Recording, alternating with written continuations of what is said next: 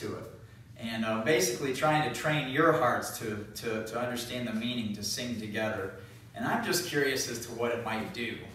And if you haven't heard the message, just so that you can kind of get on board, and you missed the Academy of Arts, you can watch it on YouTube, which I think it's number 25.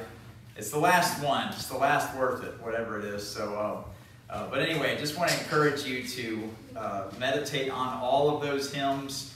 And if you didn't get a sheet, it's in the back. But I also wanted to make sure that I told you about the Better Together. Don't forget about that, okay?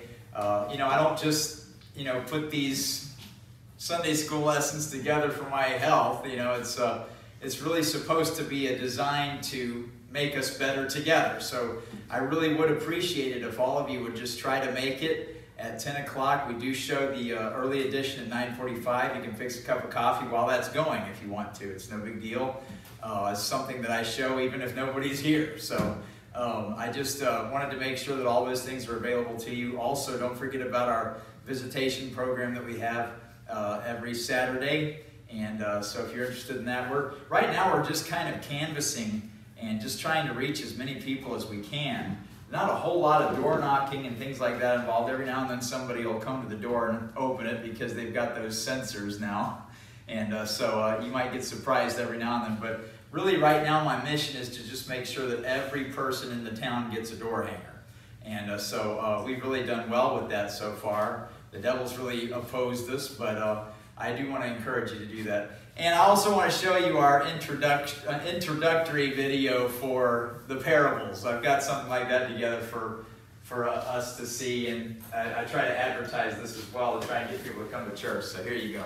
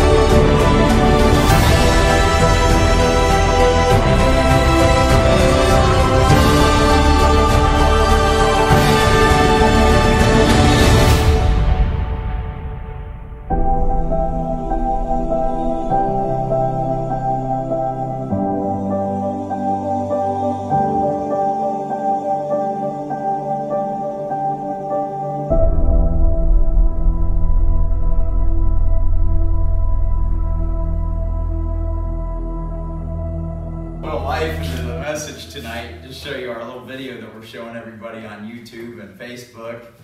And I don't know if you noticed, but all throughout that video, you could see the effort that the shepherd was making to bring his sheep back to the fold. We look at the Betty Lukens pictures, and we think about them when it comes to the shepherd rescuing his sheep. We don't think about the fact that he might have had to go through water and storms to get that thing back, and it's just really a dynamic illustration of God's love for us. But take your Bibles and turn with me to the Gospel of Luke again this evening, and we'll be looking at a parable that is likely familiar to most of the world. You'll hear the name Good Samaritan in the movies. You'll hear it in common talk. Houses all around us were built by a group known as Samaritan's Purse. which, if I'm not mistaken, was started by Franklin Graham, or was it Billy Graham? I'm not sure which one it was. But anyway, but as acquainted with the story as we all are, there's many who don't quite understand the exact meaning of the story. We don't look deep enough. And this is not to say that everything that you've heard before is wrong, per se. You know, again, I'm digging a little bit deeper into the parables. There's so much that we can learn out of the parables. It's just that the full meaning of the story is not often conveyed from the pulpits. And I'm just going to let you in on the life of a pastor for just a second. And this may give you some insight on how to pray for me, of course. But I assure you that this is a concept formulated in the minds of pastors throughout the world. But as much as I love to preach, and as much as this is my calling, and what I'd rather be doing more than anything else, it's why I turned down other things, other careers that I had wanted to do. I turned all those things down for that. There's times when I am preparing a sermon and I think to myself, why am I doing this? And there just come times as a pastor where I ask myself, why am I getting the sermon ready?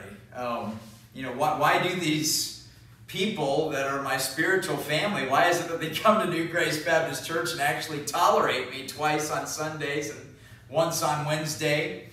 And, you know, as I said already, I'm not the only pastor that's really thought this way. And because of this, there's many pastors who come to the conclusion that the people are not really valuing the Word of God. And so why should he? And, you know, I'm just telling you that this is a tactic of Satan, but it's a common conclusion that a lot of pastors come to. And they'll find whatever they're familiar with and preach on. Whether you value what is preached up here or not, it's valuable to me. The things that I've prepared for you, it's something that's of value to me. I think it's a thing of value that I want to make sure that I share with you. I found something that's golden and I want to share it with you. I'm not just going to find something and just throw it at you. I'm going to tell you something that I think is valuable. Valuable enough to continue my search with no concern of what I'll preach next. It just comes every Sunday. In many cases, God prepares my heart 3 weeks in advance. I don't study the Bible to prepare a sermon, but to prepare my own heart before the Lord. And it just so happens that many times I get a message out of it. People ask me why I write my own curriculum for Better Together. You know, for that series. Why? Why would I do that when only 4 show up some days? It's no effort on my part. I mean, I don't consider it an effort on my part. I consider it that I'm seeking first the kingdom of God. And when I do, all that I need to teach you, whether you come or not, comes with very little effort. I mean, that's kind of how I look at it. Is there effort in reaching that point? Yeah, there's effort in reaching that point. There's a lot of work that's put into it, but such effort is spent on discovering what's going to help me first. To see if it works. My own life is a full experiment of God's Word, just trying it out, experiencing it for myself, and then sharing it with you. When I've found what works for my walk, the talk just comes easy. What I'm saying is I realize that sometimes my preaching can have quite a bit of depth in it. I realize that. And many times I'll make you think. And some of what I say is going to leave you thinking, well, that sounds right. Seems to fit my soul's need, but why haven't I heard it before? I've had some people say, I haven't heard some of the stuff that you're up here saying before. Either that or you just don't get it at all. There might be times where you don't get the preaching at all. Is there something that is helping you up here? Ask a question. You know, it's good for you to ask a question. It's good for you to ask for further guidance. That's what the parables are all about. I'm really just trying to help you to understand this whole thing about the parables. I'm trying to prompt you and help you. I have several of you coming to me, and you do ask me. You ask me about things. You know, Pastor, I think I'm understanding the Spirit-filled life. Can you kind of talk to me a little more about this so that I can make sure that I'm getting it right? And, I'll help you along the way. The fact is wisdom activates the Holy Spirit. Knowledge kind of stabilizes it a whole lot more. And that's why you see wisdom and then knowledge in Colossians. I've experienced the Spirit-filled life and didn't even realize that I was experiencing it. I realize that I'm going a little long with what I'm saying here, but if your surroundings are not very convincing, it could be that you are not convincing to your surroundings. All right? Are you convinced of God in all that's around you? Make sure that you're convincing your surroundings. Make sure that they see God in you. That's ultimately the point. That's the goal for you. I'll just illustrate. How many of you believe that Jesus was filled with peace while he was in the boat asleep in the storm? Amen. Okay, yeah. I do. He was not faking it. He was actually asleep, which means that peace flooded his heart. And that can be the solitary reason why he was able to command peace to his surroundings, to the winds and to the waves, because he was full of it. If you're convinced that souls can still be saved, if you're truly convinced that souls can still be saved and are being saved, you'll see souls saved. You can't pin it on the pastor. You can't say, well, I've had people in the church in the past, they've confronted me. They've met with me, on a Friday evening or something. They called me in for a secret meeting, something that I had no idea what they were going to talk to me about. And I thought, oh boy, what did I do this time? They come in and they go, how come people aren't getting saved? How come people aren't coming to church? And they look at me like it's my fault. And the fact is it's something that cannot be tacked on to anything but our apathy as a whole to the truth of God's Word. We may not be seeing much happening, but the Word of God says that things are happening. They're happening through the world. Souls are still being saved in the world today. We need to trust the Word and not the world. Don't let your surroundings dictate whether coming to church faithfully is worth it or not. You know why? Because the world's going to convince you that it's not worth it. See, you can't let your surroundings dictate that. You can't say, well, nobody else is doing it. You can't let that influence you. But the fact is, it is worth it. You be the one. You be the one to make a difference. Don't wait for someone else to come along and do it. Initiate a prayer meeting. It's not always up to the pastor.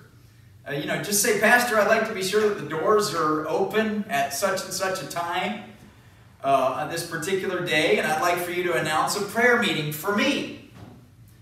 Now, I just want to make sure that this is straight with you. That does not mean that I have to be there in order for you to have that prayer meeting. I can just make sure that the doors are locked. It might be that there's something that I have to do. It's not critical that the pastor is there. In fact, some of the greatest prayer meetings that have ever taken place were when the pastor wasn't there. Sometimes some of the greatest prayer meetings involve two widow ladies praying together behind closed doors. Honestly, I think in some cases I tend to hinder the meeting. I tend to provoke, some people feel intimidated in my presence, and I'm not blaming you for that. I'm not, I get it, but you don't need to be. But the thing is that I'm not the key to seeing us initiate prayer meetings, to get involved, to try and get things going ourselves. It's not up to, the pastor is supposed to equip you. Harrison pulls me to the back every Sunday morning, Sunday school, Sunday morning, Sunday night, Wednesday. Hey, Dad, you want to come pray? Special meetings, funerals. He says, Dad, you want to have a prayer meeting before the funeral starts? Whenever it comes to a meeting that deals with the gospel, Harrison's pulling me back there, asking me to pray. And when I'm not there, he finds somebody to pray with. Harrison initiates prayer meetings. It's a much better thing to watch the fire fall upon New Grace Baptist Church after you were the one to pray for that fire than it would be knowing that you didn't pray for that fire when it does come. seeing that it was for real and that it came despite your unbelief. I'm just telling you the truth here. And I'm really applying this to the story of the Good Samaritan. That's really what we're looking at, all right? But recently I found it easier not to care than to care. I mean, I found it easier. Am I saying that I don't care? I'm not saying that. I'm saying I found it easier not to care than to care. And if you're not careful, having an attitude like that will cause you not to care about not caring. What a dreadful place to be. To not even care about not caring. Have you ever heard somebody say, I'm sick and tired of being sick and tired? How about hearing a guy that says, I really don't care that I don't care? That's a terrible place to be. Everywhere we turn today, it's as cold as ice.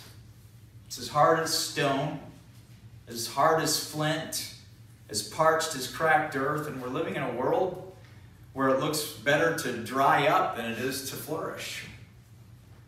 We're living in a world where men are lovers of their own selves, where perilous times have come. Perilous times aren't coming, they're here. Where man is devising ways to get off the planet entirely in search of something that doesn't even exist. Or at least won't exist until Jesus rules and reigns for 1,000 years. Stephen Hawking, I'm sure that some of you have heard of this guy. He said that we have 100 years to get off this planet. Well, I guess Elon Musk is trying to do that. I guess he took his word for it because he's trying to get that starship ready. But at the rate he's going with that starship, I doubt many of us will be alive before we ever get a chance to colonize another planet. It's ridiculous. I mean, we're not doing too well. We're so full of ourselves today. We really are. We are so full of self. There is a new planet on the horizon. Stephen Hawking is right about this earth burning up. I mean, he's right. But the Bible already predicted that. He's wrong about building a spaceship in order to preserve the human race. I mean, he's totally wrong about that. God already made He made a way for us to inhabit a brand new earth. It's through His Son, and it doesn't involve status. It doesn't involve wealth. It doesn't involve popularity. You don't have to be the owner of Amazon to get into a spaceship and take off. I heard that 40,000 plus people have signed a petition saying they don't want that guy to be back. I think that's hilarious. That's kind of scary if you ask me. I wouldn't want to be him. But while Hawking is burning in a lake of fire, I'm going to be enjoying that perfect planet that he could have only dreamed of. Simply because I chose to put my faith in a creator God as opposed to a bunch of man-made theories. See? And my faith in a living God, it comes from the living book. That's where it comes from. And the book has words that will never pass away. Never. Long after I'm gone, the words are going to still be here. The things that I'm sharing with you will still be here. I'm going to tell you, the church has got to stop acting like the rest of this dying, lost, dried up world. And start living like there's another home waiting for us. We really need to start acting like that. We need to control our surroundings by letting the God of everything control us. That's what we need to do. That's what this story is all about, the Good Samaritan. This is just kind of an intro to that story because I'm going to cover some more stuff later, but it's all about changing the world one dying person at a time. That's what it's about. And then teaching them how to change the world and how to be even more effective than we were when we reached them. That's what this is all about. That's what this story is about. Do we care anything about that? Doesn't matter if you're excited or not. Doesn't matter if you don't even care. We're talking about people that are slipping into hell faster than the sands going through an hourglass. They are slipping into hell one by one faster than that. Are we willing to pour our expenses into their wounds? Are we willing to pay for what they need and even extra for more if they need that? And I'm not talking about money. America's got plenty of money. The majority of beggars in this country only want money for drugs and alcohol. I mean, I'm just telling you the truth. It's really what this is about. Some of these guys that are on the streets make a living. They make a strong living off of holding up a sign. They get about $60,000 a year. That's what I've seen. They're not dying physically like the people in third world countries. Here's a guy. This is a real beggar. You don't see that in America. I don't see people like that on the side of the road holding up signs that say, I'm poor, I have no money, can you help me? I don't see that. I think that we'd know a true beggar if we ever saw one, but more than half of us in here have never been outside of the country to really know for sure what a beggar really is. What's interesting before COVID, that is, I have seen people that look like that beggar in rest homes. Harrison, you can change it there. That's my friend, Mr. Moody. Mr. Moody always would shake my hand. Do you remember Mr. Moody? Yeah. You guys remember him? Mr. Moody always would shake my hand. He'd grab it real tight, and he'd look at me, and he'd go, Preacher, thank you so much for coming and preaching to me. He goes, when are you coming back? He'd give me this look, when are you coming back? Buy me a new shirt. Yeah, right. Every now and then he said, give me a new shirt. And I'd bring him a new shirt, and then the next time he'd go, bring me 2 shirts. So we'd bring him a new shirt. I'm not even sure if he ever wore that shirt, but you know, that guy, do you think he really remembered me the next time I saw him? Yeah. Not really. You know, he had Alzheimer's, he was forgetting. Miss Molly there with her little bunny ears. I miss those people. I know that Miss Lisa, she's still struggling with the loss from her grandmother. You know, I'm going to tell you, it costs to see those kinds of people right there. But that's too expensive. What do you mean, Pastor? Well, it doesn't cost a dime to go there. It just costs time. You can give a $10 bill to a guy holding a sign up on the side of the road. That doesn't really cost you hardly anything. But this costs you time.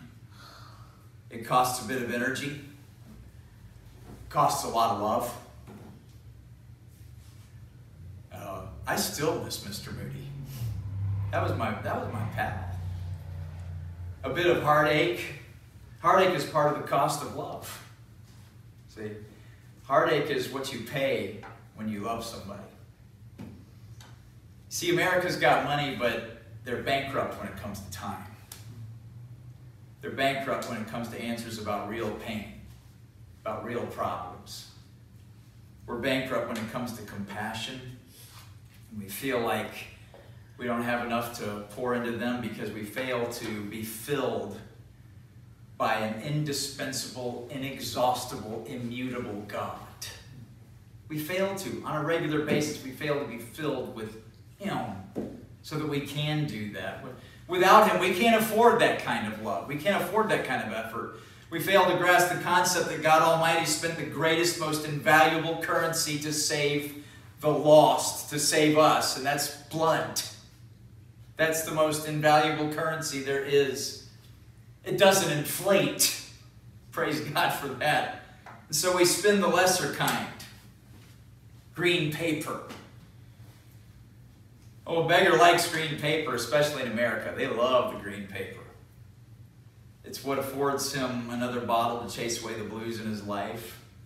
And he'll take your green paper to forget how he lost everything he had because of what you can't afford to tell him, that he's a sinner, that sin is what made him like that, and that no green will save him. Only red, only blood, only Jesus will save him.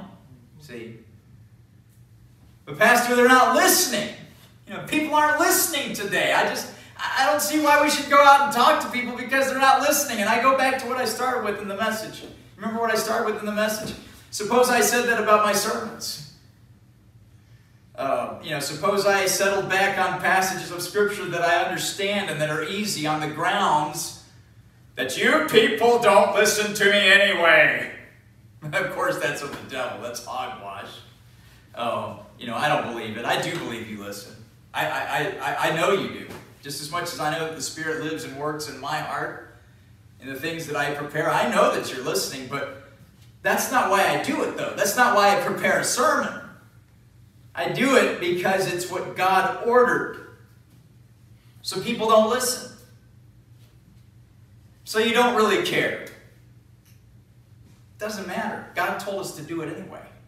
He told us to share the gospel anyway. If it means passing out a gospel tract, if it means hanging a door hanger, it means God said do it anyway. I was out on visitation Saturday. Cindy, as faithful as she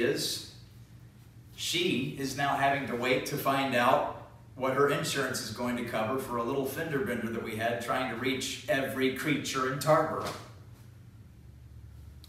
I guess she should quit because of that. See, I don't know who can make it out and who can't. It's really none of my business. But if you can and you don't, I guess you ought to tell her that it's not worth that to tell the lost. Not one person will come to church over that anyway.